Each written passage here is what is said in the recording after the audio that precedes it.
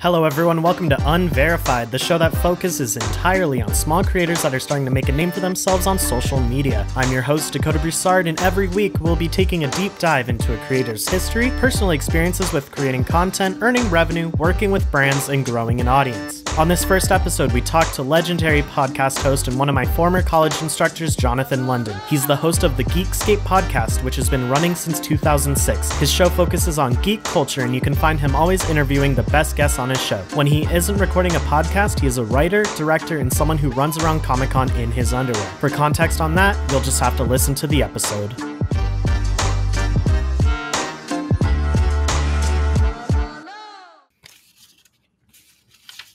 I have like a bunch of note cards, but I don't think any of this applies to you. Yeah, this is just a bunch of like questions about TikTok. I've never used it. I'm like scared of it. No, we could talk about that. Yeah. If you just want to start us off by telling us your background, kind of where you got started in entertainment overall, your own personal content creation, Geekscape, everything like that. It's kind of weird, like, because I don't necessarily know sometimes if what I'm doing is effective at all, because of that whole thing of being like a jack of all trades, master of none. And so sometimes I worry that in pursuing film, but also pursuing podcasting or having projects just in the entertainment world that go from writing to directing or animation to documentary to narrative fiction, I worry that I'm not really concentrating on one thing. And then you add to it the idea that I run around in costumes and I do podcasts and stuff like that. And part of it is like teaching. So I do have that worry that when I'm presented with the idea of like what I do or where that journey began or what that current state is, it does throw me into a bit of an identity crisis, because a part of me is like, oh yeah, like you ask yourself that question every day. And I think that the simplest answer would just be to trace things way back to the beginning, and knowing that I've always been a fan of entertainment in some form or another. Usually it was comic books. Usually it was, ways to entertain myself. And that it usually just meant television and comics. But then it progressed into pursuing comedy and really wanting to be a broadcaster when I was in middle school and high school, and knowing that my future was going to have some form of performance, whether it be stand-up or hosting. It probably was not going to be acting. And I knew that was going to be there. But I really looked up to people who were broadcasters and were interviewers, because I thought they had the coolest job ever. I thought they got to meet cool people. They got to interview them. They got to find out what made them tick. And so a lot of my heroes were people who were funny, like David Letterman, and early on, Greg Kinnear. He was the host of Talk Soup, like the first iteration of Talk Soup when E was very much an early channel. And it seemed like every one of their shows, anything could go. Like they would just think of whatever crazy idea there was and throw it against the wall, and that would be E! Entertainment or the early versions of Comedy Central. So that I kind of grew up on that stuff, especially in middle school, watching things like Kids in the Hall and Mystery Science Theater 3000, stuff that's all sort of having comebacks now, that people my age are in charge and they're bringing back their childhoods.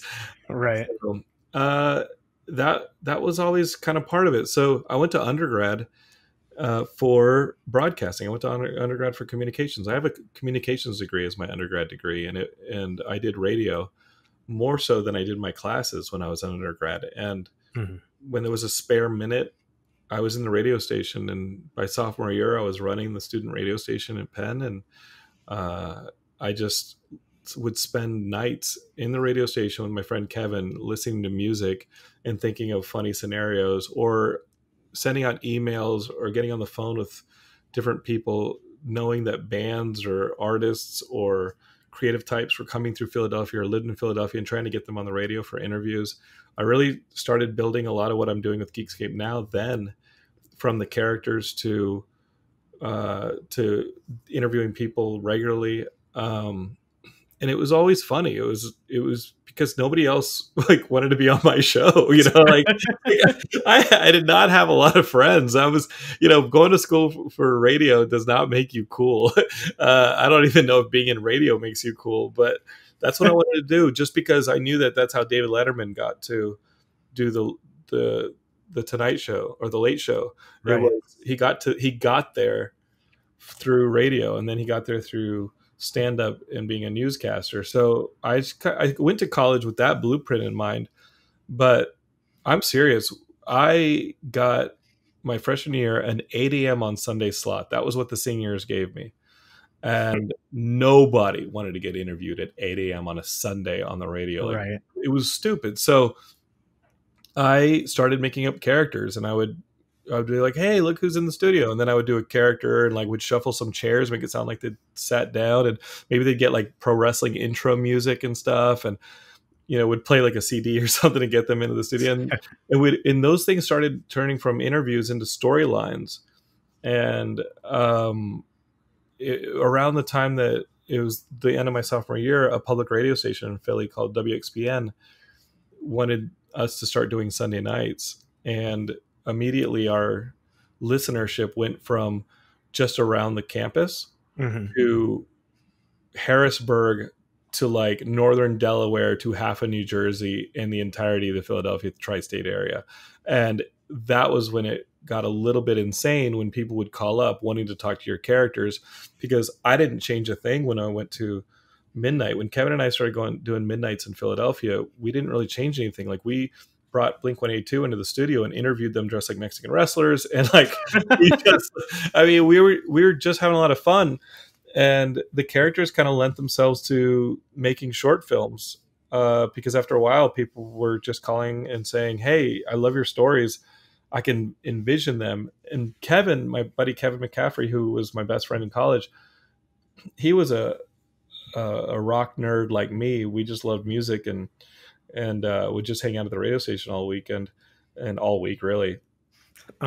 He would take like foreign language classes, but he would avoid the papers for these foreign language classes because he wasn't the most focused while he was at Penn, which is insane, because he then went on to like join the special forces and become like an elite soldier. And like the dude basically became like Rambo, and his focus is acute, and the dude is like really awesome, and he's such a good dude, and we're still close friends. And but while he was at Penn, he just wanted to goof off with me, and I was kind of the bad influence. So he was not going to do these foreign language papers for like German and Japanese and all that stuff.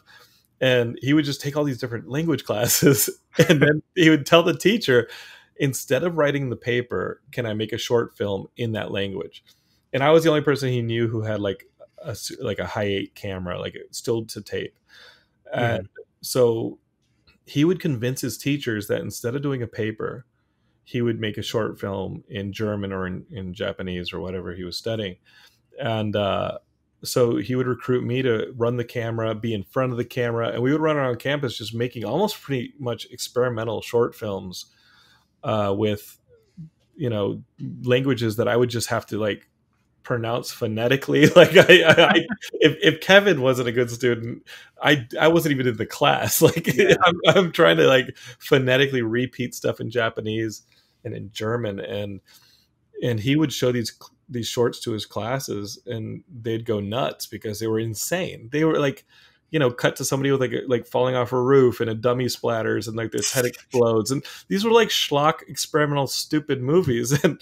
And so we just started making short films, and that's what led me to want to go to film school. But it wasn't really something that I wanted to do until I was probably a sophomore or junior. It was really a junior at school. Right. And that's pretty late in the game when you think about people wanting to become filmmakers. You hear a lot of stories about them playing with their GI Joes and making short films, in their parents' backyards. And I just didn't do that. Right. So that was it. I went to film school, and when I went through Columbia in New York, and after 2 years, I moved out to LA, and I mailed back my thesis work and kind of did commercials and music videos out here for a stretch. Um, but I always missed broadcasting. I always missed having a microphone and having guests. So that's really where Geekscape came from, was wanting to Right. get into it. And by that time, it was 2005, 2006. You started hearing about podcasting, and I got on the ground pretty early. It was 15 years ago, and it's still kind of the wild, wild west, but it was Yeah. completely open back then. And so that was kind of cool, just discovering something before pretty much everyone else.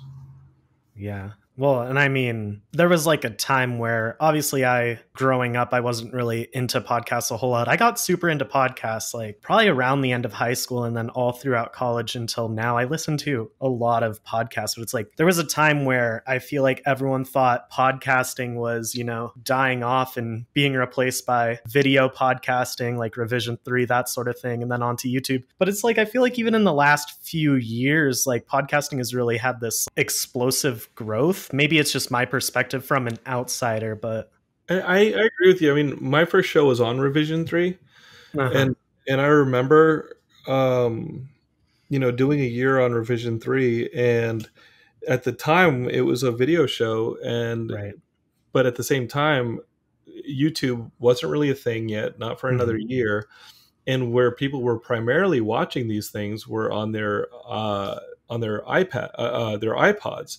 They are a video Right. iPod, so it was like the third generation iPod had a video element to it, and so people were downloading these and watching them on their video iPod. And I hung with video for a while Mhm. until I realized that people just weren't really watching them except on YouTube.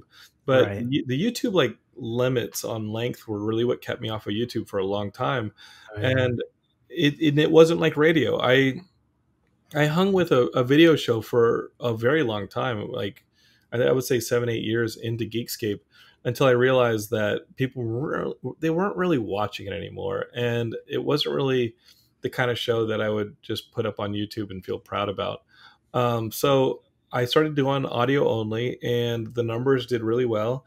And it wasn't until this pandemic hit that I said, "Hey, let's bring back some video component to it," because Right. other than like the 400th episode that I did live, did I do anything that was video that I thought I'd be proud of? I don't like doing a podcast where you're watching two people around a table, like talking to a like that. It just felt unnecessary for me to show people talking to microphones at a table. And Right. like I know that people are just putting these things up on YouTube and they're going and they're playing games or they're doing other things while they're in the background. But for me, the appeal of video was always to do a late night show. So if you watch episode 400 of Geekscape, I have a desk, I have a co-host, we have a live band. It was really done with multi-camera the way that I would want to do the show. And if not for this pandemic, Katie, who's my co-host now, we would have done a monthly stage show. And I brought Katie on as my co-host this year, mainly because she's fearless and she's the funniest person I know, but also because she has this work ethic, which is how we met, that she's always been part of different improv groups where once a month they are doing a live show somewhere in Los Angeles on stage, and she's done that for years. And I was like, that's what I want to do with Geekscape, but I want to have the desk and the co-host in the band, and I want to do it once a month. And and so I brought Katie on to just be like, teach me how to do this live element that would also have broadcast portions where people could watch it at home and it's Mhm. streaming or something. But when the pandemic happened, I just kind of was like, all right, let's figure out how to do something streaming for a bit. And then once the pandemic lifts and we all start going back to live theater and stuff, maybe we'll find a coffee shop or somewhere with a stage and we'll do some live Geekscapes with an audience. Because the one thing I've loved about having a live element to Geekscape now with an audience is the comments and the like active back and forth with the audience. It's just been a lot of fun, and that's again something I didn't have when I was just taking a microphone and recording somewhere with somebody. Right. And so it's all been an evolution, which goes back to like your original question of like what has kind of been the process and like the journey. And I think that if you're not constantly changing and evolving, then your journey is over. and I don't think it's ever been more apparent than now in this quarantine and this pandemic, where you and I as storytellers have to continue to figure out how to tell our stories. And if we cannot evolve and keep telling our stories, then we're dead. And so it's been challenging, but it's also been invigorating. Right. And who are we if not people who take on a challenge? You know what I mean? Yeah. It'll always be something. But it's just like, yeah, I mean, for me, this pandemic was kind of weird, where it's like, it's been this awful thing and it's been really bad for so many people. But at the same time, in a weird way, it's also lended itself to causing so many great things to happen for people, Yeah, you get a pretty mixed feeling with that. And Yeah. and it can really trigger your imposter syndrome or your guilt reflex, where you're like, wait, should I be making a living like this while I'm doing this? Because people Yeah. are struggling, and the people who are struggling are the people who are really keeping our bottom up. They're the people who are providing our food, they're providing our health, they're providing our transportation. These are people who can't take time off. And you watch them struggle, and you watch them shut down, and you watch other facets of society, and people get hit. And you're like, well, I'm going to go make some voices online and hope you people like it.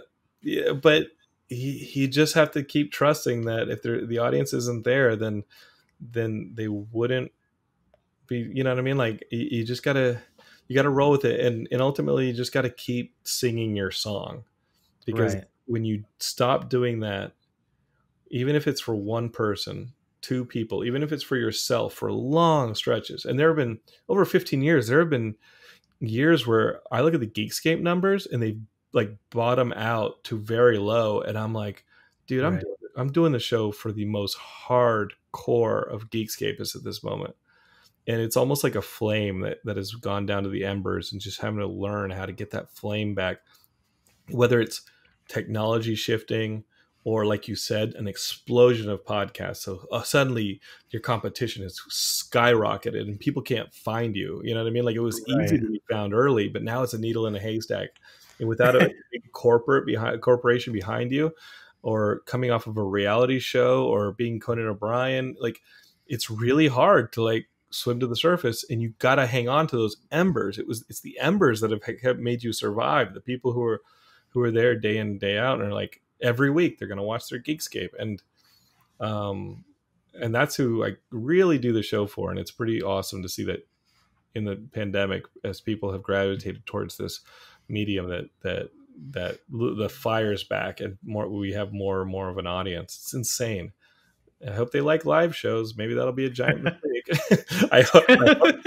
I don't know. I think you would, knowing you being one of your classes. I think I was only in one of your classes at CCH. You were in one or two, and I don't even consider that you were in there, because I caught you at a place where like, your senioritis was so out of control that I was like, and it's kind of my approach to teaching. Like my approach to teaching really is, I'm not a strict teacher. I'm a very easy teacher.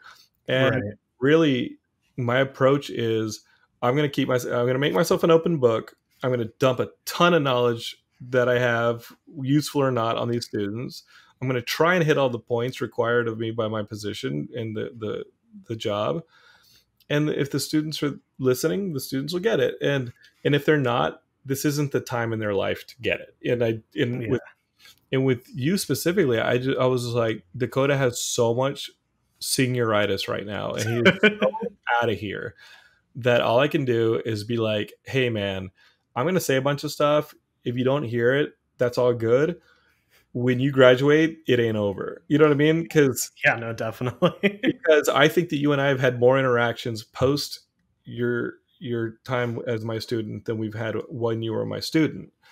You know what I mean? And I have teachers like that I just wasn't in the frame of mind in my life or in their and I's relationship where I wanted to listen to them or was able to listen to them. And I look back and I'm like, well, I'm glad I'm friends with them now. Or I look back and I'm like, damn, I would have loved to retake that class, because that was somebody I really respect now. Probably Yeah. didn't respect them too much then.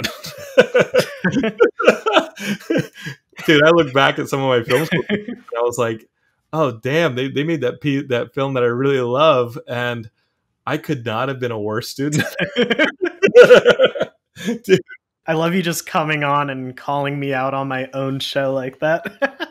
It was, I mean, like I notice it in students that are seniors and, or even like, in their junior year. And I had it. I mean, I spent my senior year at Penn filming a movie a 90-minute movie. I made a 90-minute film my senior year at Penn called Spores, the movie about this it's like Night of the Comet, this 80s movie that I love. It's a horror movie where like Halley's Comet, everybody was obsessed with Halley's Comet in the 80s because it was like the big thing that you wouldn't see for another millennia, whatever it was, And so they made there were a lot of movies where like the comet's going to come past the Earth. One of them, it was Stephen King's movie Maximum Overdrive, where like the comet comes by the Earth and suddenly machines and electronics like start attacking us. But another one was Night of the Comet, where the comet sprinkles like space dust on everybody and they turned into zombies. And the movie is not great, but these two girls are like grounded. These two teenage girls are grounded during the Night of the Comet, and so they come out of being grounded and everybody's turned into zombies with like them. and so I loved that movie, and this was 2001, and I loved that movie, and I loved like Kevin Smith movies and all that stuff. And so I made a movie where my friend Kevin and I, an extension of the radio station, we were just losers. We weren't even grounded, we were just losers. And a comet goes past the Earth and turns everybody into zombies, and we have to kind of like save everybody, and like we have to like kill like the spore queen, which is somebody who like was like the main infection like nexus point, like in every like zombie movie, if you take that thing out, like everybody else, really vampire movies, like if you kill the head vampire, everybody else gets cured. So we did that, and we spent every minute that we could like blowing off school, blowing off friendships, blowing off every responsibility under the sun to make Spores the movie. And we ended up with it's like almost a 90-minute movie where we're running around with laser guns and like making Jackass references, and like it's a comedy. And and we showed it once at school, and and people went crazy. People thought it was awesome, and of course like our friends and different people were in, like we never talked to the football players, but we need a big guy, so suddenly we were talking to the football players to be in our movie. And we showed it once and people went crazy, so we ended up showing it again. And so we showed it a second time, and then the student TV station was like, we want your film and we're going to show it forever. And I think they still show Spores. Like it's like almost 20 years later, and I think Spores the movie is still being played. And it's fucking crazy. There's just some college students in the year 2020 just getting high and seeing that on their campus. And it's a perfect movie for that. And then like I remember just like being butthurt a few years later when I got to LA and like Shaun of the Dead came out, and it's these two losers fighting zombies. And I was like, I made that 4 years ago. And then but like Shaun of the Dead is so much better. And then Simon Pegg came on Geekscape, and I was like, do I give him a copy of like Spores the movie? But really, like, please tell me you did. No, we had him. I asked Simon to be in our documentary, Doc of the Dead. I think I could have like one imposition on Simon, and I used it to have him in our documentary, and which is insane because the dude is like super gracious and nice, and would have absolutely watched Spores and loved Spores. But Spores was let's be real, Spores was a piece of shit. I mean, half the charm was that like your friends were in the movie, and the other half of the charm was that like it's bad. Haven't thought of that in a while. I have it on a hard drive. I got it digitized because it was something that we shot on mini DV, and I have all the mini DVs. I've got like all that stuff, but I obviously don't have any of the edit stuff or Final Cut files or any of that because it was 2001. But I have a digital copy of Spores on a hard drive, and it is so buried deep in the folder branching tree that I'm like, if you want it, you're gonna have to work for it. But it's like something I never want released to the world. But it's there. It has to see the light of day. Dude, I've shown it once since I've lived in LA. I've shown it once. We had a Geekscape. We used to have Geekscape picnics every year, and I wanted to start doing Geekscape picnics again, but COVID. And after the Geekscape picnics, what we would do is we'd do a thing called a gauntlet. And what a gauntlet is after the picnic, after you're like all hopped up on like soda or liquor or whatever, you eating a bunch of trash, and you've hung out in like a park all day. You go and do like a sleepover, and what the gauntlet is you take the worst movies, and I've got a trunk of VHS films that are like, and you got to go with these VHS movies like that are like straight from the 80s or 90s, and like one of them's a fantasy movie, one of them's a military movie, one of them's a ninja movie, one of them's a sci-fi, one of them is kind of a sex movie, and so you got to have like these really bad movies, right? Just exploitation trash. And a gauntlet is where you watch them in a row, and you watch like 5 of these bastards in a row overnight with the junk food and your friends. And if you fall apart, like if you fall asleep, there's like markers out, and there's like decorations. so you're sitting through this movie and it's a piece of shit, and you're like, man, I don't want to be here right now. But if you leave, like you get made fun of. If you fall asleep, you might wake up looking like a damn werewolf with glitter on your face. So the whole point of the gauntlet is you just gotta like get through it, And so you never know what the movie is going into the gauntlet.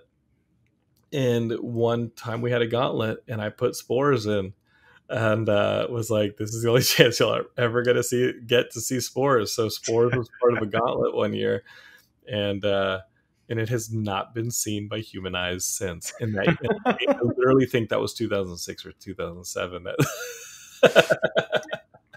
This thing has just been buried for like most of my life. I mean, those are the kind of movies that I wanted to make, and I definitely still have a part of me. I mean, my thesis from Columbia was a film called Gay by Dawn. It was a horror movie for rednecks. I made a movie, and Columbia was not having it. They literally said during my approval meeting for my thesis, this is not the kind of movies that we make here. And basically what Gay by Dawn is, and that is released, that is up on my Vimeo and on Geekscape TV's YouTube channel. And basically what Gay by Dawn is, like these 4 rednecks sitting around a fire telling ghost stories, and one of them goes, I'll tell you a story. A couple years ago, this boy left the freeway, and is still stuck out here in these woods. And it's like, okay, what's so scary about that? He's like, he's gay. And immediately they're like, oh shit, we're in the woods, right? And so they start like pointing guns at each other, being like, how do you know that story? What, it's like, it was really like political in a way, where you have this movie where these fearmongers and these bigots and ignorant people are kind of letting their fear like cause them to point guns at each other. Pretty much how we, it's America.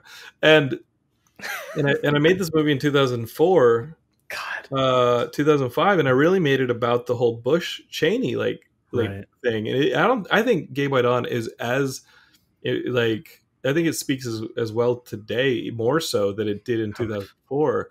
Sounds like it does, yeah. I made this movie, and like Columbia had to play it because it was my film for the film festival, and it was like your graduation, it was like your non-thesis or your thesis, right? Like they had to play it, right? And so they put it last, Dakota. Like my dad and I had already been living out in LA, shot the movie in Austin. My dad and I go to New York to watch my film. And we're looking at like the program, and they put Gay by Dawn last. And I knew what it was. I knew it was like they buried it. And I'm like, oh my God, they buried Gay by Dawn. I cannot believe this. It was the biggest mistake they could have made, because you've sat through film festivals for student film festivals. Right. They're pretty painful. They're pretty bad. And the movies are too long, and the subject matter is too like serious, and it's this and it's that, and there's cello music, and the acting is not great, and and I mean, it's hard. Like that is a Oh, gauntlet, yeah. is sitting through a film festival. And then after like just making people for a couple hours sit through all this stuff, this weird ass little movie comes on. Where it's got exploitation music like down down down down down down. It's got like the John Carpenter wannabe music. It's got the we shot it on 16 millimeter, made it look all like rough and torn up. It Right. looked like, I mean, it has like a disclaimer at the beginning that the movie was found in an abandoned cursed drive-in, and now like, you're the first people seeing it. It was a schlock. It was supposed to look like a schlock movie, which was Right. kind of an out. I mean, those are the movies I liked, and it's called Gay by Dawn. It was named after Evil Dead 2, Dead by Dawn. And man, when this thing hit the screen, I've never seen anybody respond to a movie like that. Like they were waiting for it. They were waiting for any excuse to laugh or scream or whatever. And when they start seeing these like hillbilly dudes being like, "How do I know you ain't gay?" They're pointing the gun at each other. And it's like the scene in The Thing where they like don't know who the thing is, and they're like they don't trust each other. And I mean, they were laughing from the very effing beginning to the end. And I was like, "You're missing so many jokes and all this stuff." And then the damn thing went on to play like 80 film festivals. It played festivals for the next 2 years and got optioned twice. And we never made a feature. And it's something that like my producer is like, "I don't want to hear about Gay by Dawn." I was like, "No, dude, I still want to make a feature Gay by Dawn. I still want to make a movie where you have like these dudes out in the woods, and like their bigotry and their fear causes them to like take each other apart." I think it's a morality story. I think it's funny, and I think it's funny as hell. I just think it's funny. Yeah. Have these like MAGA dudes like shoot. That would do so well in 2020. That's what I'm saying. But people are really like, people are sensitive. People are, like, "I don't know about that." Everybody's very PC. Everybody's very cognizant of cancel culture. Yeah. And I'll tell you, the only people who were ever upset with this movie when we played it, and we played it before Shaun of the Dead at an outdoor, when I was part of ZombieCon, which is Geekscape produced these zombie conventions in 2010, 2011 in Seattle. And in the year before that, we did an outdoor cinema in 2009. The summer of 2009, we did an outdoor cinema in Silver Lake. And so it's pretty early. I mean, early in the day for outdoor cinema. Like 2009, we were doing outdoor cinema. And Xbox, Microsoft were our sponsors. And my friend Ryan from Seattle, who was part of the outdoor flea market and everything up there, like the Fremont Outdoor Cinema, and he ran that with his dad for years, and so he brought it to LA, and we did it one summer, and we played Gay by Dawn before Shaun of the Dead, which I thought was appropriate. And people walked like I had this one couple walk out and be like, "This was offensive." And the people who get offended by Gay by Dawn are never gay. They're always hypersensitive, hypercontextual, like straight white people, and they're like, I'm looking out for them. And I'm like, "All right, see you later." But I think that there's a cathartic quality for anybody who's been, lived their life, and they end up like with, being on the receiving end of bigotry or that kind of, hate, to see the people blow their brains out, which is so fucking simplistic and awful for me to say. But I think if you're like bullied by a certain demographic, or you're an outsider and you just had a rough go of it, to finally see like your oppressors, or these people who finally see them point guns at each other and blow themselves away, like, okay, I'll drink to that. Pretty much anything that's against straight white people in the year 2020 is like, it's okay. It's been like that for decades. Like, that is why I made this short, because I was like, I need to make fun of something. I saw a kinship with you as a student, where I just wanted to get out of there. Like, I was above film school. I was done with it. I knew what I had to do. I knew how to do it. I had it all figured out. I didn't, but I couldn't wait to get out of there. And so, I mean, I just remember how bad the stuff was that I made while I was there. and within a year of coming out to LA, I was making music videos because I knew a lot of bands from the radio, and so that was fun, and that led to doing some commercials, and Geekscape helped get some narrative stuff going, and Gay by Dawn helped, and Gay by Dawn really was the whole, hey, you want me to make an Oscar caliber Ivy League film school movie? No, I'm gonna make this, and you're gonna have to show it. And they showed it last, and I think it worked out well for all parties involved, because Gay by Dawn is still like one of my favorites, and I will still bug the hell out of my producer and be like, hey man, one day you're gonna look up and you're not gonna be able to reach me for 3 months, and I'm just gonna come out. I'm gonna come out of the woods and be like, made a movie. Just crawling out of the woods with the tape in your hand. I'm gonna have the whole freaking I'm gonna have all the hard drives, or maybe we'll shoot on a Bolex camera again and have a bunch of 16 millimeter, and I'm gonna come out and be like, hey, hope you don't mind. I cast an all-star cast of dudes. I mean, I have the cast in my head. I have a dream. My dream cast would just be like all these amazing actors who I would be like, okay, Robert Englund, do you want to be in my horror movie? Hey, all these people you've seen in horror movies, right? Kane Hodder, who played Jason, obviously Robert Englund played Freddy, like all these dudes, and you just call them and be like, hey, you're usually playing the bad guy. What if you play the bad guy in this movie, but you realize halfway through the movie, you being like the bad guy from like Deliverance or like Hills Have Eyes, you're actually the victim by the end of it. And it's like I think it's a fun idea. I want to make it. I want to make Gay by Dawn. You got me fired up. Screw every other movie. I had a movie shut down by the pandemic where we were already casting actors and stuff, and we're just now trying to get that movie back up, and we're working with an agency and managers to get actors reattached so we can raise money. But I literally cast an actor the week before the pandemic, and I think it's a beautiful film. It's a movie I want to make. It's a drama with some comedy in it. People who've read it and enjoy it compare it to like a little bit of an Alexander Payne style. I would love to make that movie. If I had the chance to make that movie or Gay by Dawn, holy shit, that'd be a tough call. You either have a movie that I think would be like an indie darling that people are be like, wow, this guy truly is a filmmaker, or I could make this piece of schlock where maybe it won't win a single award or make any money, but in 20 years, you'll be at a convention and a bunch of dudes will show up with a fucking like Sepultura shirts and metalheads, and they'll be like, dude, Gay by Dawn fucking rules. Don't quite know which career I actually want.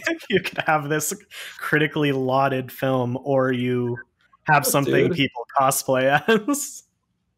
I straight up want both, and I don't see why I can't have it. And maybe that goes back to what I said originally. Like, at what point are you dividing yourself to a level of ineffectiveness where you get neither? And that keeps me up at night sometimes. Where I just say, ultimately you got to put. Ultimately, when I wake up and I have not kept myself up at night, I tell myself, Jonathan, you gotta chase the money sometimes, and sometimes you gotta chase what's got the heat. And we had heat on this project, and maybe if the project gets made and people give it what I think it hopefully will earn, hopefully I can step up and it'll earn those things. Then hopefully I can completely use that good karma to destroy my career with something like Gay by Dawn. Go out with a bang. Hero of the Prophecy. Like I still want to make Hero of the Prophecy, which is the fantasy series with my brother, the pro wrestling fantasy series. It's so weird. I love all of them.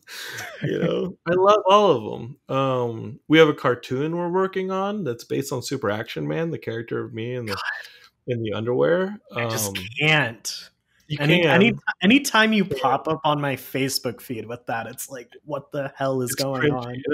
It's so bad. So that character came out of me at Comic-Con just trying to get any attention for Geekscape and for myself, because because Comic-Con is a blood sport, and Oh yeah. and when you're there with like an independent brand like Geekscape, and it's a podcast, but you're trying to explain it to people, and really you just want people to pay attention. Comic-Con, they're not going to give you attention. They want Robert Downey Jr.'s autograph. Like, they Right. care about two things. They care about Batman. They care about Spider-Man. They care about, whatever the next big studio thing is. They care about Hall H.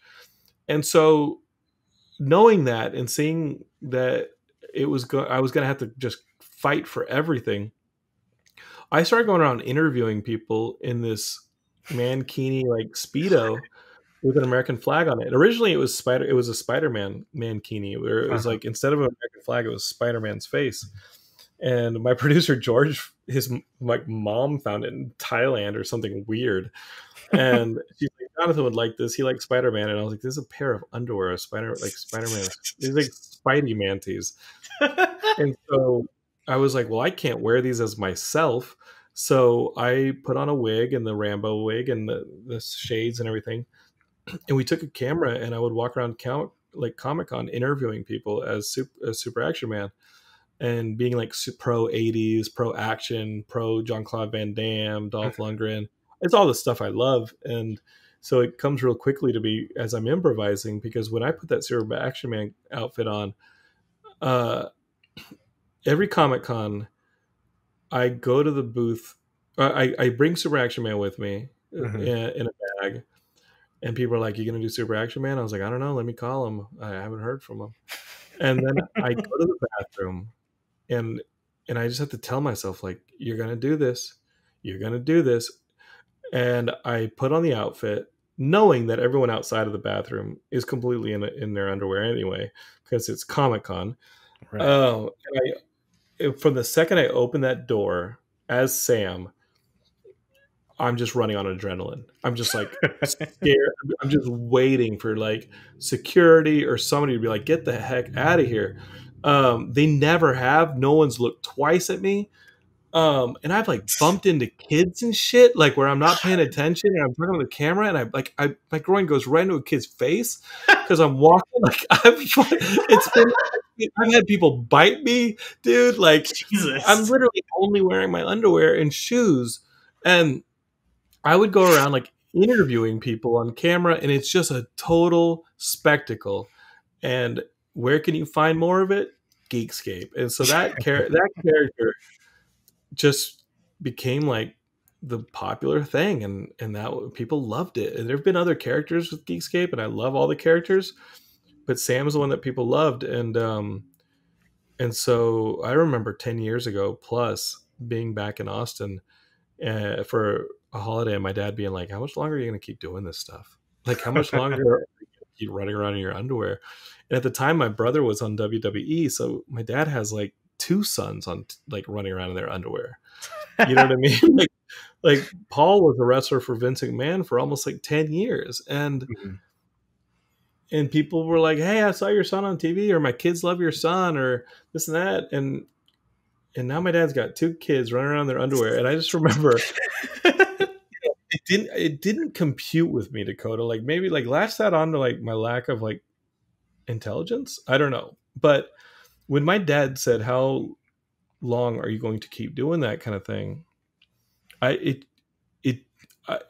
heard it, but I didn't understand it, because to me it was just an extension of like the characters I was doing on the radio. Right. And it was an extension of Gay by Dawn. It was an extension of like all those things that I thought were just the way that I communicate with the world. I was like, I don't know. It's like you're asking me to change languages suddenly, and I didn't understand. I didn't get it, and because there's always been parts of me that when I'm down and I'm defeated, and it happens all the time, that I look up and say, "Yeah, but they're doing it. Why not me?" Yeah.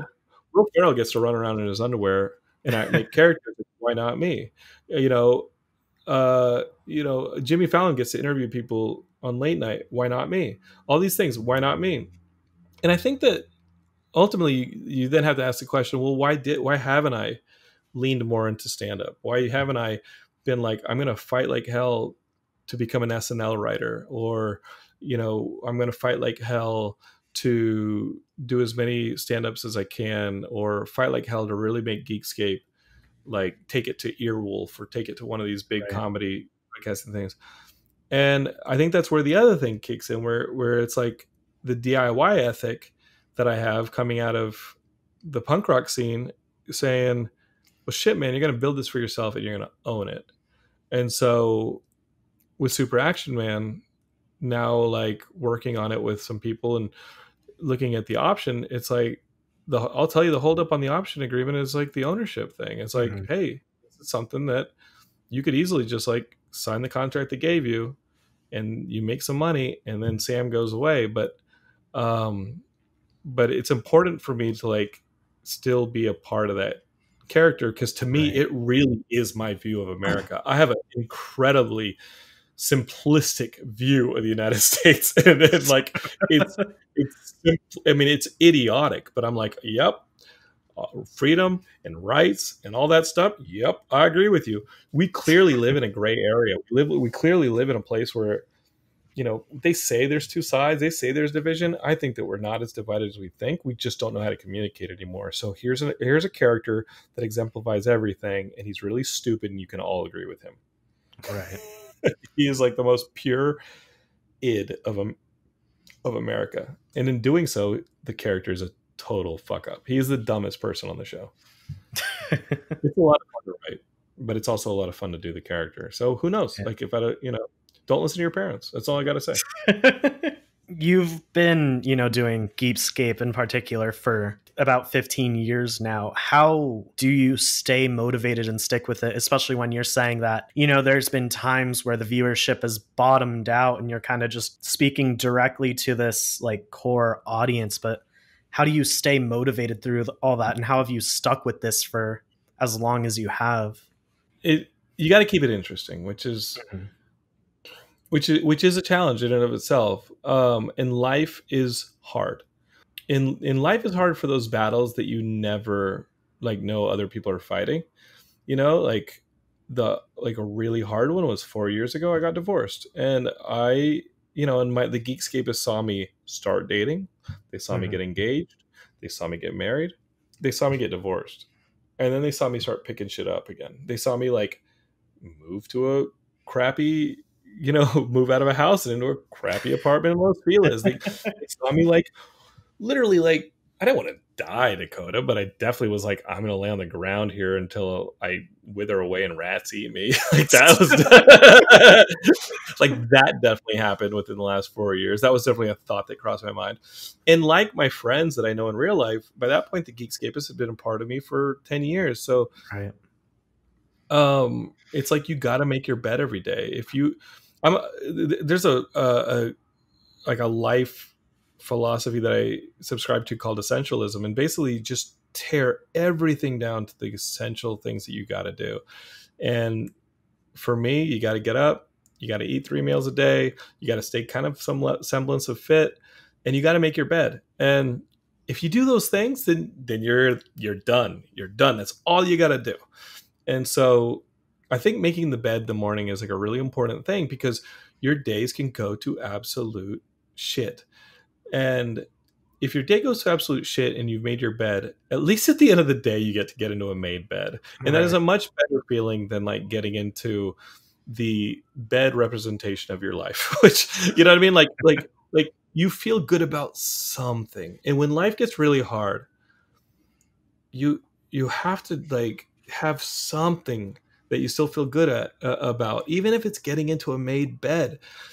And for a long time, all I had was a made bed and people who wanted to listen to me talk about the fucking MCU. And the MCU has never really mattered to me, and none of that stuff has really mattered to me. But the people have mattered to me, and the people who have asked how I'm doing, or the people who've wanted another episode, or who've been there day in and day out or every week and giving you feedback, those have always been there. And this is, we're not talking ancient history here. We're talking like in the last 4 years. Yeah. And there were definitely times when I was a teacher at CCH with you, even if you weren't in that class, there were times when dude, I was falling asleep standing up because of my lack of sleep. Yeah. I got called into the head of the school's office, and he said, Jonathan, we lost a student because they saw you falling asleep standing up. Like a student who was like coming into school, first quarter, first class, I'm standing up lecturing, and I was so like physically riddled by the depression and everything I was going through that I was falling asleep standing up, talking. That's how natural talking is for me. I can sleep while doing it. And that was so hard for me, and I just kept telling myself, like, dude, you've done this before. You've I lost an older brother. My brother Paul and I lost our brother Daniel when I was about to be a senior in high school. Mm-hmm. And my brother was coming over to return a NoFX CD, and he never got there. And a couple hours later, I get a phone call that he had been hit by a drunk driver. And that really was like a level of decimation that I still feel the results of. And so when I tell you, like, maybe that's the answer to the question. Why didn't Jonathan ever like gun it to be a writer on SNL? Why didn't he ever do 7 nights a week at the Comedy Store in the Improv to try and get, become a stand-up, that? Because I spent a couple of years doing stand-up regularly, and I was getting very good at it. And I just, there was definitely always that voice in my head that was like, hey, this can all go away. This can all go away. And so there's definitely a dark part of me that says that ties me down, and really like being unhappy and realizing that you are unhappy. And I'm now actually talking about my marriage. Like, I'm in this situation, and I think that fear has kept me out of a lot of great opportunities. Mm-hmm. I know. And so like going through trauma like I did back as a teenager, I wasn't cognizant of the fact that there was fear as a controlling factor. And I didn't have to. I could go straight into college, and the next 4 years of my life are planned out, right? There's freshman year, sophomore year, you can be an autopilot. Like as a student, you can totally be on autopilot. And then there was grad school, and that's all I had to do. And then when grad school started ending, I really started like internally freaking out and being like, well, like, can someone please tell me what to do next? Because God forbid I'm on my own 2 feet. And I'm not talking about like financially, although it definitely affected my finances.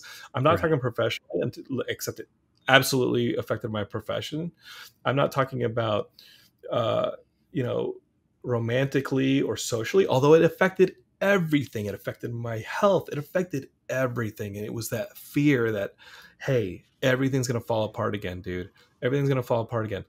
And I think I needed therapy. I think I needed a lot of stuff. And so I built Geekscape, and I built characters, and I built stories, and I believed in them. And what I didn't realize was I was building my confidence, and I was building a place I could go to that was a made bed. When your day went to shit, internally or externally, you had a made bed waiting for you. And it literally is a made bed. I think it should be a made bed for anybody who's struggling and doesn't think they have anything going for them. It's okay to have years where all it is a made bed. It's okay. You don't have to hit home runs. People don't always hit home runs. Do you know how fucking rare a home run is? Do you know how rare being, like, look at the batting average of the most successful baseball players of all time. You would never bet on them hitting the ball. Right. Because chances are they're going to miss. And that's what life is. It's not made up of home runs. It's not even made up of hits. It's made up of swings. Right. And I had to learn to start swinging again. And I had to get the confidence back to be swinging. And when I started doing that, and I think running had a lot to do with it, and writing had a lot to do with it, and having a private space for myself had a lot to do with it. And Geekscape was part of that. I think once I built up my confidence, I looked up and I wasn't exactly in the life that I wanted. And if there's anything Daniel's accident taught me, it was that I only get one of these things. And I blew my life up. Dude, I blew it up within a month. I think I blew it up within 2 weeks. And immediately we started making music videos, and I went to Brazil and made a film, and I came back, and I'm just going crazy, and I'm still going crazy, but like that fear isn't going to win. Like, you have to lean into the fear of missing and know that even if you miss, failure is the greatest feedback you're ever going to get, and you're just going to keep getting better, and you can't like hold on to that. You have to just take what you can from it and move on, and just think you're going to hit the next one. What you can say about every single one of those Hall of Fame baseball players is that they thought they were going to hit the next one. And that's what you got to think. You're not going to probably hit the next one. You're probably going to miss the next one, but you have to think you're going to hit the next one. And I learned that one really in a lot of hard ways. And I think you witnessed some of it, you know what I mean? And ultimately it led to a place where I said, you know what? The most important thing isn't like really being the strictest teacher.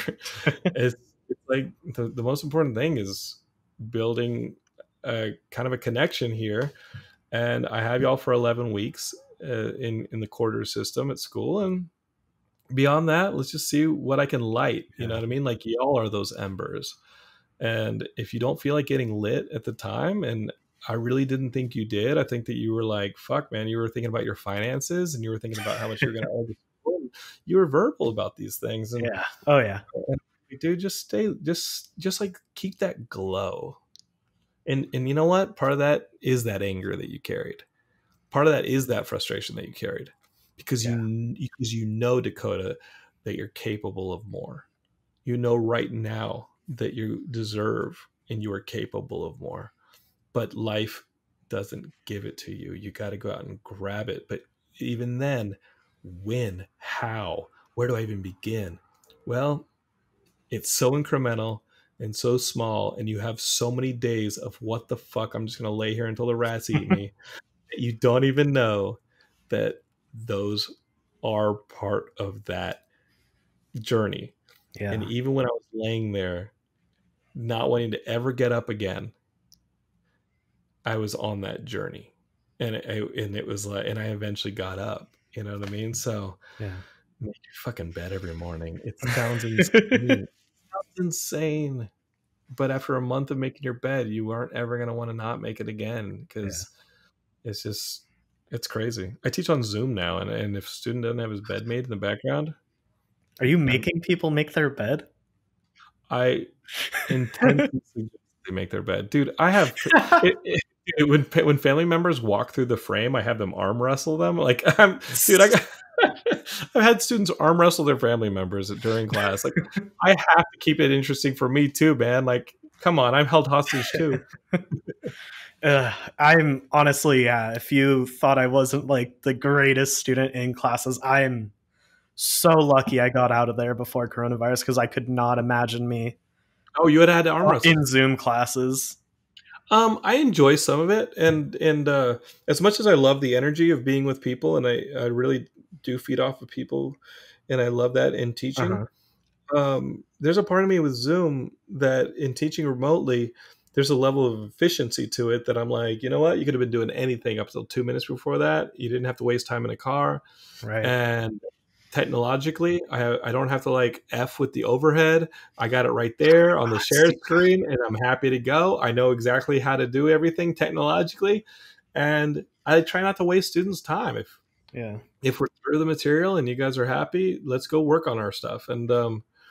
I think I've tried to have a level of respect for the students and where they are, because I just remember so acutely where they are, and it's important. I mean, we're always students in some sense, right? I do like teaching, man. You kind of talking about your whole motivation and how you've kind of made your way through the suck, to put it simply, but you just gotta lean into it. You just literally have to lean into it. The only way is through. That's it. You can't get around, or else you just get weak. I think I've told you this, but like the saying that I love, this saying is like my saying anytime I wanted to be a little bitch. Easy decisions lead to a hard life. Hard decisions lead to an easy life. Because I mean, it speaks for itself. But you know, every time you've shied away from one of those hard decisions, it's eventually caught up with you. Whether it was a lie, whether it was avoiding a tough conversation, any of that, it's always caught up with you. You only put it off to another day, or you make things worse. But if you just man up, lean into the fear, lean into the uncertainty, lean into the insecurity, and you make that hard decision, it's gone. It's behind you. It's yesterday's problem. And your life gets easier. When you start racking those up, your life gets easier. And I've transformed my life in a few years, and it's insane how rapidly like things start happening for you when you don't let fear control you. And I have nothing but empathy for people who are controlled by fear. And I know it leads to abuse. It leads to addiction. It leads to a number of things. Yeah. But you slowly have to start making your bed and building it back and building it back. And like, oh man, sometimes you can't even detect how strong you're getting. And you look up and you're like, holy shit, I came all this way. I didn't want to move. I wanted to get eaten by rats, and I actually made it to the doorway. Sometimes I was like, damn, I got up. I went to the grocery store. All right, that's the win for today. Time to pack it in. I didn't watch TV for 7 hours. All right, that's a win. Got it down to 6. Okay, great. Learn to forgive yourself. All right, here we go. Yeah, I think, just focusing on what I want to do and just pushing myself. That's really something I'm focusing on right now. I'm young, but it's for as long as I can remember, I've had this feeling where it's like, well, this isn't going anywhere. I've made YouTube videos on and off since I was really young, since I got on YouTube really early. In college, I was making, I made over 100 YouTube videos, but then 2018, it just died, and I have uploaded like 3 times since 2018. And it's like making YouTube videos and doing social media is something I'm super passionate about, but I kind of just stopped and I got dismotivated and stopped focusing on it. And then especially when coronavirus kicked off, I just started applying to jobs. I've applied to hundreds of jobs since March, and I'm starting more. Sorry? It's just hard. It's hard. You find yourself in a really hard window, and you have to ask yourself how you're going to evolve. And sometimes it's through blunt force. Sometimes it's just through continuing what you're doing and seeing how you can expand when the opportunity appears. Yeah. Dude, you don't have to make YouTube videos if you don't feel it. Like ultimately, it has to be conducive to who you are. It has to be something that, like with Geekscape, it's very easy for me, as this podcast is evidence of, to talk nonstop. So throwing on a microphone and talking nonstop is pretty easy for me. And sometimes you just have to think of like what that YouTube video in 2018, you were a different person. Yeah. And who are you today? And what is that 300 YouTubes or 100 YouTubes in a year that is today? Is it the TikTok? Is it writing? Is it singing a damn song? Is it running? Is it exercise? Like, allow yourself to change and allow yourself to evolve, and forgive yourself for like grieving, and forgive yourself for saying goodbye to who you were even a month ago. Yeah. And it's like, I kind of think that I've started to realize over the last year is that what I like to do is talk about creating, which is kind of funny because it's like there's being a creator, but then there's me over here. I don't want to talk about the process of creating. So it's kind of like I'm now focusing on trying to figure out what exactly that is. And, part of that is this podcast is just talking to people who create stuff predominantly for social media and other things like that. That's all Geekscape is. Uh-huh. And for years, that's all I had. So it goes back to that meme of the little girl. Why not both? Like, this is not like you can still talk to people. We're talking for like an hour plus. Yeah. Oh yeah. That leaves you a whole lot of time the rest of your week to make your living, to take care of what you got to take care of, and maybe start scratching out a little bit of your own creative work. And if this podcast in talking to creators is what keeps those embers lit, like I'm saying, is what keeps you like swinging at bat just for a while, maybe next year is the year that something pops for you. Maybe next year is the year that something else lights up and you're like, oh, I have a film. Oh, I've got a new channel. Oh, I've got a new thing I want to make. And this doesn't have to go away. It's just what's keeping the embers lit right now. And it's what's firing you up. Like, completely allow that. You can do both at the same time. Take it from this guy. We talked about Return of the Jedi last night and how Luke is a dick at the beginning of that movie. God. Why use the bone to like, or why fight the Rancor with a bone when R2 has a lightsaber like 10 feet above your head? Right. Just stop being a Chad.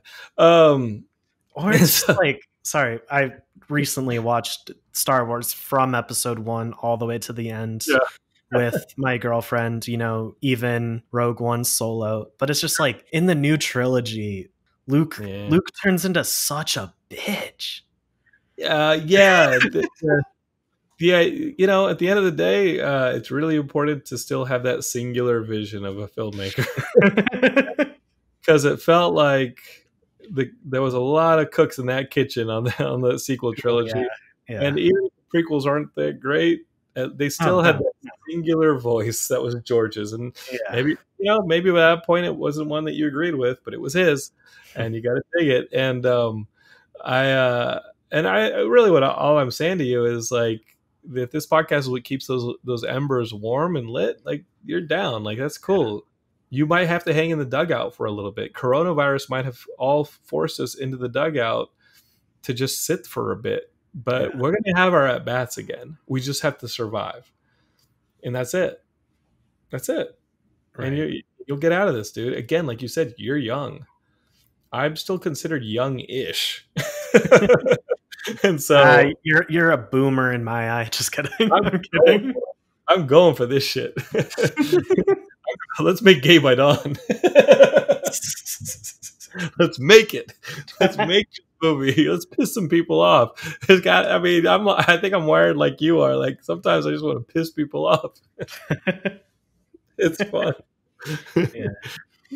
I kind of wanted to switch gears a little bit because I didn't expect us to go for this long, but there was some questions I did want to get to. But something I like to focus on is audience building. And I know we've talked a couple times about you saying that Geekscape has bottomed out, but I was just wondering, like, at this current time, like the statistics wise, like your average viewer base, if that's something that you track.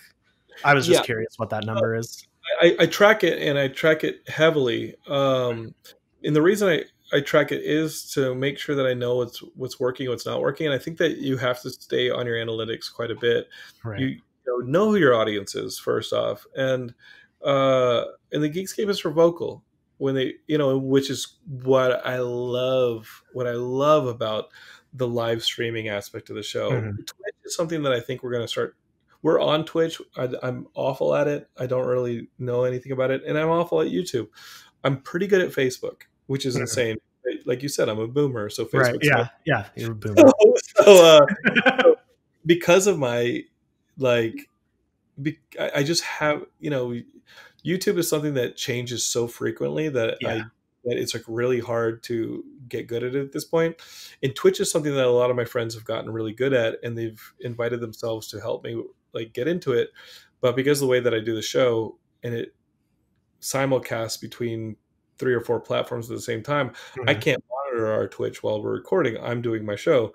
So it takes a little bit more of a studio and volunteer perspective there to have somebody monitoring your Twitch stream and working with things like the chat room. I can do some chat room stuff, but I can't do things like multicam switches or any of the promotional aspects of it or throwing things up. You really need somebody to help monitor your live streams with you in Twitch. So I'm trying to figure out how to get around that. Because I do love the Twitch community and I love the interactivity between those. So again, long story long, like it is all part of the analytics, and I have to know like what to feed, like what, like if you're paying a lot of attention to an audience that doesn't care, you got to shift your attention to someone else. And Mhm. in Twitch is something that I'm going to give a little bit of more attention to, probably towards the end of the year and into 2021, um, because I think that it could have a lot of fun reward for me. Right. And at the end of the day, like tracking analytics and going from like 10,000 listeners down to where you have a couple thousand listeners and Mhm. watching stuff like that, and it really can be damaging to your soul, because you're like, oh man, how am I ever gonna get this back? And speaking straight from like the revision 3 days, like having Kevin Smith as an early guest built the audience. Uh-huh. Being on a show, being on a network with Kevin Rose, and people watching Dignation and then watching you, like totally built the audience. Then going on your own, because again, that DIY ethic of like, I want to own this. Um, that was something where I was like, okay, let's go for it. And I kept some of that audience and just had to build it all back. And sometimes people grow up and they don't want to listen to your show anymore because that Mhm. was what they did in high school. And then some people grow up with you because you're growing as well. So um, I'm really into monitoring analytics a lot. I'm really Mhm. looking at that stuff because um, you got to feed the stuff that rewards you. Right. At that point, though, you got to think about what those rewards are, because for Geekscape, they've never been financial. Uh-huh. They've I've always taken any of the money that I have. I'm looking at T-shirts right now that I have to ship tomorrow, and so any of the T-shirt money and stuff like that, that's stuff that pays for the Comic-Con booth at San Diego, which is our probably our biggest annual investment.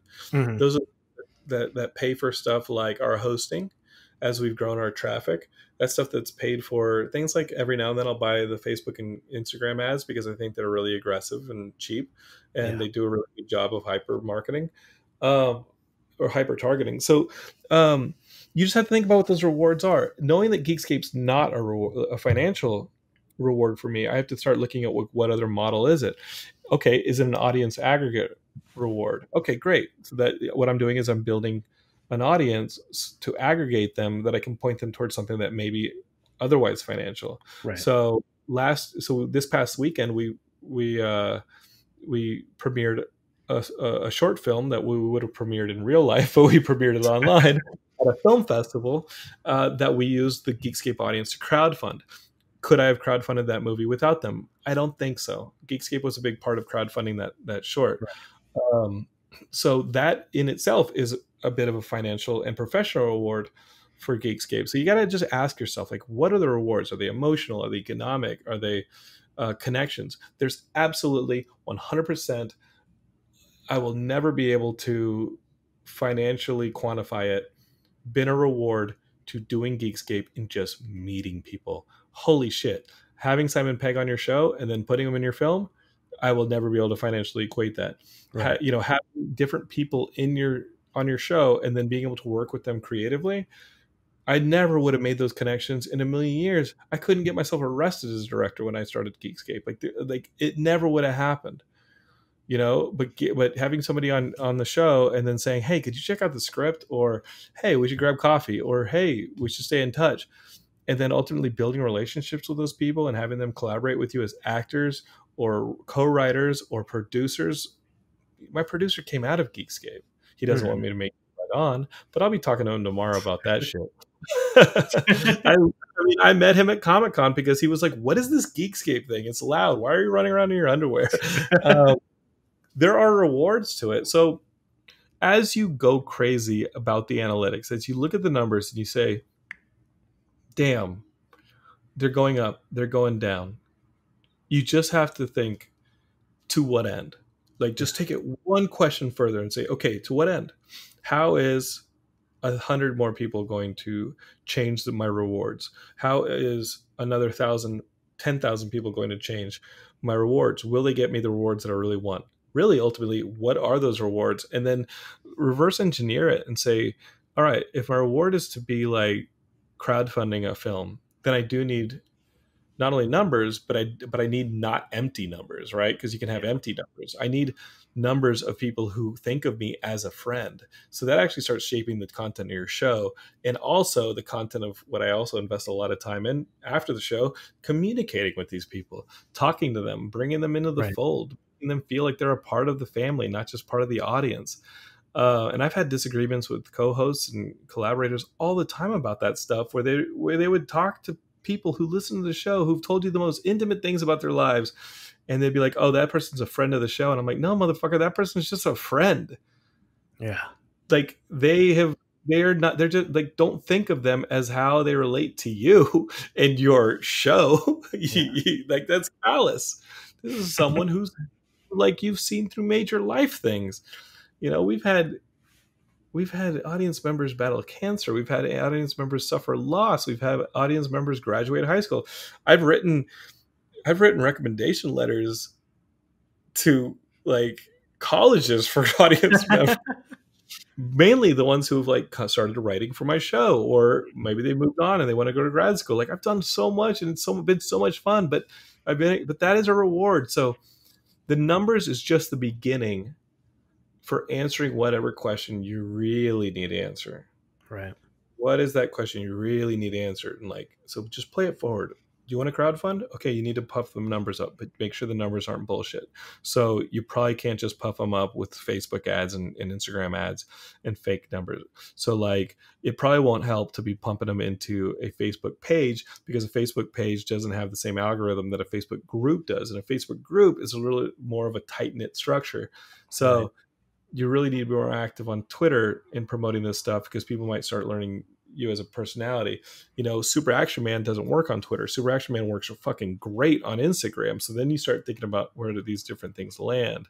So you really have to get a little bit more beyond just the blind numbers. And when Geekscape dips and I look at the numbers going down, I don't panic. I just course correct. And that's it. I loved bringing on Katie. I brought Katie on in March or April as my co-host, because again, she was supposed to be part of the live show, and she's awesome, and she's helped the numbers. She's brought in some of her friends to start listening, and yeah, you just have to find different ways to augment it, and just keep changing, just keep chasing it. Did that answer your question? A little bit. So at this point in time, then what does the Geekscape audience look like? They look a little closer to you than they look to me. They're a little younger than me. They're very much male. I mean, that is something that it's another reason to bring Katie in, was that the Geekscape audience very much, I mean, to the degree of like 94%, I believe, is a male audience. They are in their 20s and their 30s. Very few of them in their 40s, and very few of them are in their teens. So when I look at like an intensely American, British, Canadian, and sometimes Australian Geekscape audience, they look a lot like you and I, and they're kind of between you and I in age. They're super fucking smart. Like they're all college educated, which is great. And when I looked at the analytics, I'm really proud of that, because I can just have a straight speak with them. I don't have to, you know, these are kids who are like you. They verse themselves on the internet. They research stuff. They look stuff up. You know, they're literate, and they're hungry. So I don't have to dumb things down for them. They're not too young for me to get away with stuff or to spell things out. And they're not too old to the point where like Super Action Man would turn them fuck off. You know what I mean? Like, and at the end of the day, like the content I make isn't the smartest content. Like it's dumb. I try dumb, and I approach Geekscape sometimes with the same approach that I do when I have writer's block. It's something I don't believe in, because you can always dumb things down, and I'm really good at dumbing things down, and I have fun doing it. And I think there was something we were talking about Johnny Carson earlier. You and I weren't, but I was talking about to Heidi about Johnny Carson. And the thing that always troubled me with Johnny Carson was he was always the star of his show, and I get it. Johnny Carson's a legend. It was never the show I wanted to have. And the show I always wanted the guest to be the star of the show. And in that way, I always feel like my audience is the star of the show, because if anybody's going to be acting dumb, or anybody's going to have pie on their face, it should be me. And the audience is always somebody that I'm going to hold up. And when they accomplish something, I'm always going to talk about it on the show. When they say something, I'm always going to showcase it. And same thing with the guests. Even I don't love all my guests. Some of them are pretty boring, but you'll never know it when you listen to my show. You'll never know that I thought their movie stunk. Like, you'll never know it.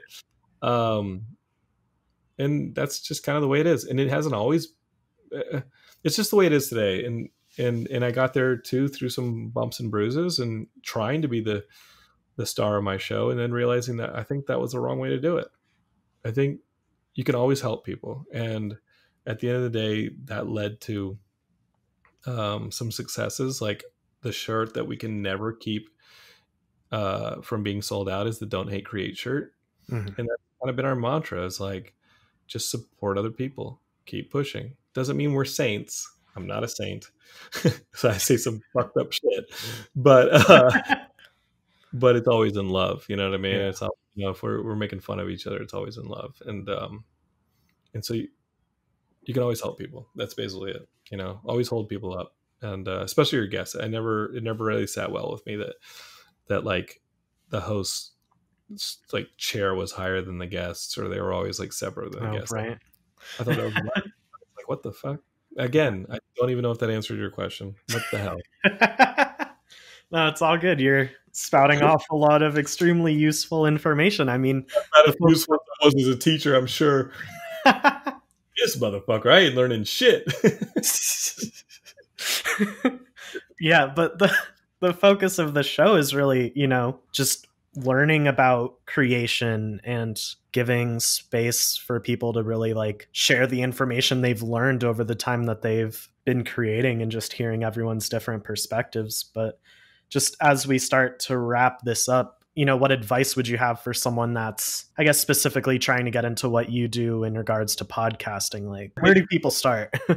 It's honestly the biggest, like on a technical level, like really, really engage your friends and family. Those are the only people who are going to show up for a while. And until you have a couple little breakthroughs, maybe you big guest or this, that, you're going to have to lean on your friends and family. And don't just lean on them to listen, lean on them to leave you those reviews, lean on them to share the show, lean on them to kind of be your outreach. And things like reviews and that public image are important, because if you start going after bigger guests and they look up and you've got like one review, come on, man, you couldn't even get your friends and family to leave you a review. Like, right. Why would I want to be on your show? So you have to really start building that whole thing. And so I definitely, when I solicit bigger guests, let them know that we have like 14,000 people, which is small in a lot of places, but 14,000 people on Facebook, that we got thousands of people here, that we have been around since 2006, but we built that small. So start with your friends and family, really get them to be your outreach. I'm your friend, all outreach. The guests on your show up to this point and past this point, they're all going to be your outreach. Lean on them, really make sure that they're getting you out there. And then you've heard it a million times, just show up every week or every 2 weeks, however just be regular. It's the same rules that you had for YouTube. Have that consistent release schedule and make sure you hit it. People want to make sure that when they show up to the watering hole, there's going to be water in it, and they know when to go. And if they show up to the watering hole and it's a little bit dry, they might try and go get their water somewhere else. So you really have to keep at it. It's like the oldest business rule in the book, that it is twice as expensive to get a customer than to keep a customer. So just make sure you keep that customer. And so again, promote your guests, promote your audience, like be part of their lives, promote it, and that's the greatest thing about podcasting specifically, is that unlike film, unlike TV, unlike video games or all these other mediums, we're intimately reacting and very quickly having a response with our audience, on a personal level. And the level of sincerity in podcasts is beyond even what's in radio, right? Even in radio, there's a little bit of like an elitism to it. You still feel detached from a radio host, but in podcasting, there's something very personal about it. And I would lean into that. And obviously my rule for anything is, if it scares you, fucking lean right into it. And just go for it. Worst case scenario is you're gonna fuck up, you're gonna embarrass yourself, you might die, and who cares? Because in like years, we're all gonna get sucked into the sun. Who gives a shit?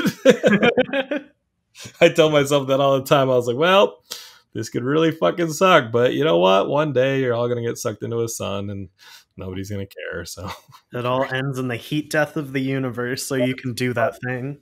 Oh, let's go. Nobody will remember you embarrass yourself. I tell myself that when I'm sitting there putting my chonies on in Comic-Con, be like, Jonathan, you really gonna run out there in your underwear? Who gives a shit, dude? You're about to get sucked for a couple of years. Who gives a damn? Ain't nobody will remember. Come on, let's go. Let's go. Don't be a bitch. Was that useful? That was just as dumb as it was. I mean, there's definitely something there. It doesn't matter how smart or dumb your audience is, Dakota. As long as I'm dumber than them, they will all know what I'm talking about. That's my key to podcasting. If you're the dumbest person on the podcast, your audience will always know what you're saying. I think there's something to learn there. It's my philosophy to life. You ain't too good for me. I think that's kind of, Yeah. Yup. Jonathan's killed another conversation. Congrats, pal.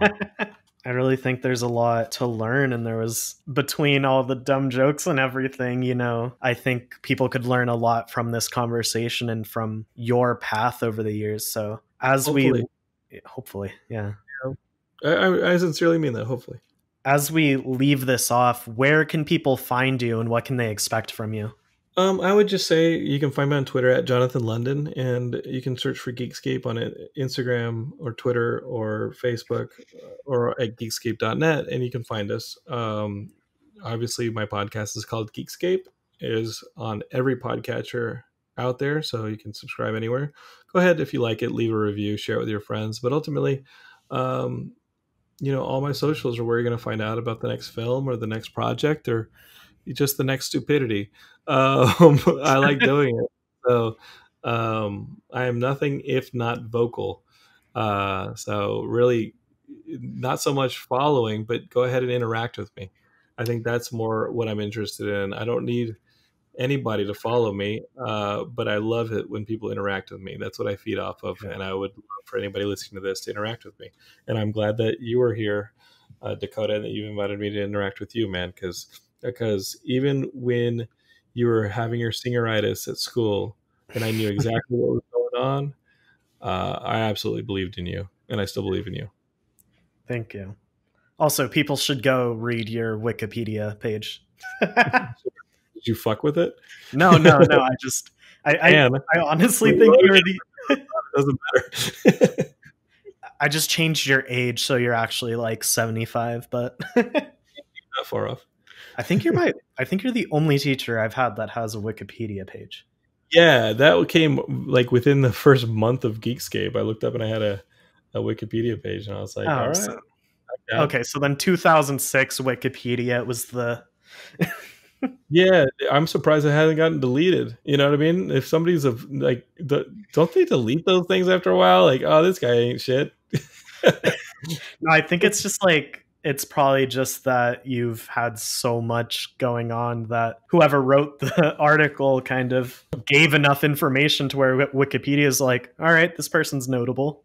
I guess he can be part of our free made up history.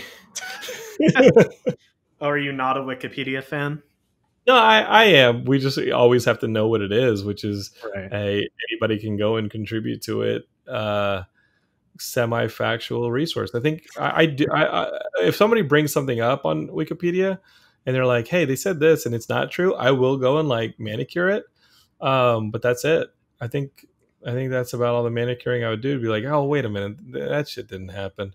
So I'll glance at it about once a year and make sure that suddenly shit isn't weird. I will tell you this though. You know those like online magazines where, do you know about these things, like these online magazines where people can like recommend you to be interviewed on this online magazine? Oh, my God, actually, yes, Voyage LA. Yes, everyone I know, like all of my friends from CCH they're all like, So- look, I'm in a magazine. I look at it. All you have to do is submit it. I submitted my name. They emailed me with all the questions and I just forgot to respond. I just wanted to like fuck with them and see what they would put in the article. Exactly. So listen, I'll let you in on this one. I've been submitted for Voyage LA multiple times, and I've always been like, I'm not into this. I can see the value in Voyage LA, especially if you're an actor or a personality, because you do want that coverage and you do want links, and it is important as somebody who like is into SEO and is into creating a profile and a bit of a brand. You want those links, and let's say that you're, trying to prove to somebody like a tax entity or a coworker or somebody that like you are who you are and this and that. Those things are important. Fine. You want to put it on your website? Great. I was thinking today, I should just, because half the stuff on my Wikipedia you may not believe anyway, like your brother being a pro wrestler. So a part of me was like, I might just lean in and write half fact and then the other half like crazy shit and just see publish it.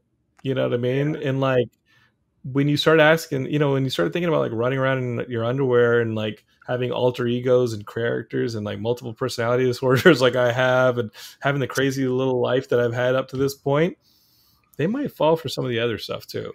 So that'll be our secret. So get a free day or so. I think I might just fill out that application. I have to, because it's just I'm seeing all of my friends being like, "Look, I'm in a magazine." And it's like, I guess that's just how it works in filmmaking. Is like you submit your press release to a press release company, and then you post it on Facebook saying, "Hey, look." It's like, shut up! You submitted that yourself. I heard a story about Tom Cruise when he was dating Katie Holmes, and it was before they were married, before they had kids, and they were just like dating and this and that. And they were walking out of some lunch at some place on Beverly Hills, someplace, one of the places where the paparazzi show up and they take all the photos for the magazines. And he came out of there and was like, "Oh, hey guys, what are y'all doing here? How'd you find me?" And one of the guys goes, "You called us." And that was Tom Cruise, so yeah, that is the way this thing works. So I think we should work it a little bit. Definitely. And play Guess the Lie. All right, man. Thanks for having me on. Yeah, definitely. We'll have to bring you back on once your article has been published in Voyage LA. Play Guess the Lie. Yes. Oh my God. We're both going to submit like insane stuff, and then we'll play a game. So absolutely. All right. Thank you so much, everyone. You should go and follow Jonathan London on literally every social media site he's on. Except TikTok, because we still haven't convinced him to go on TikTok. I don't want the Chinese being all that up in my business. Oh, come on. It's not real. Nothing's real. And then we get sucked into the sun. If there's one thing you learn, it should be that. Guys, thank you so much for listening. I'll see you in the next episode. Hey everyone, it's Dakota again. Thank you so much for listening to this episode with Jonathan London of Geekscape. Be sure to go follow him on most platforms at Jonathan London. Also, while you're at it, be sure to rate Unverified, leave a review, and share it with your friends. Let me know what you think of the show and tell me who you want to see on the podcast next. You can find me on youtube.com/WestDakota, Twitter at WestDakotaYT, or connect with me on LinkedIn at Dakota Broussard. Thank you. I'll see you next time.